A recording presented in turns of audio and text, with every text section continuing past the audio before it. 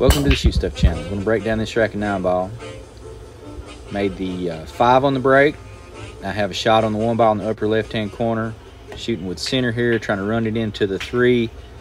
And I don't have a shot on the 2. I'm having to kick. So I'm measuring here on the second diamond, directly in front of the 2 ball on the rail, because I'm going rail first.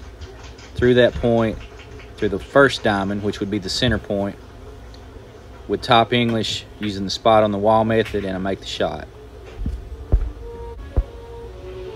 Outside bottom from the 3 to the 4.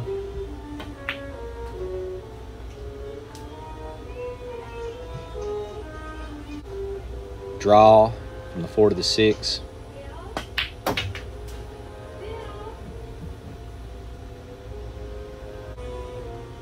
Top from the 6 to the 7.